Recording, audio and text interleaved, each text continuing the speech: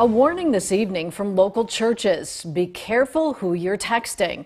A texting scam is reportedly spreading around the state line. Nicole Delgado spoke with a couple of Rockford pastors. Nicole, what did they have to say?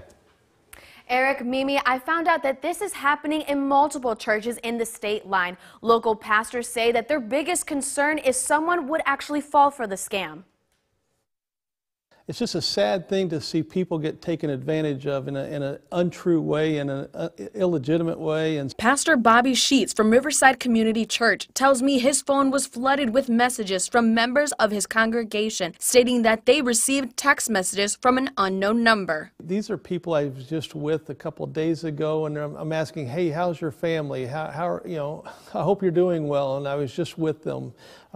So yeah, I think that people caught on right away that this doesn't sound like Bobby Sheets. Riverside Community Church immediately said that this texting scam was making the rounds with the senior pastor's name signed to it. 4 $100 gift cards that they said they were going to give out to people in the community.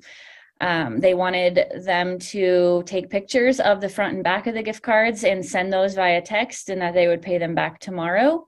Associate pastor at Grace Lutheran Church, Amanda Dawson Monroe, tells me that this same scam was going around at Grace Lutheran. We've put up some extra security. We have our technical people on it, and they're working on trying to figure out how this came to be. Both Pastor Amanda and Pastor Bobby tell me that they would never send a text like this. They both are disappointed at the fact that people are trying to take advantage of others' compassion. People just be cautious in the electronic world. Just be careful with what you read and what you open and what you respond to.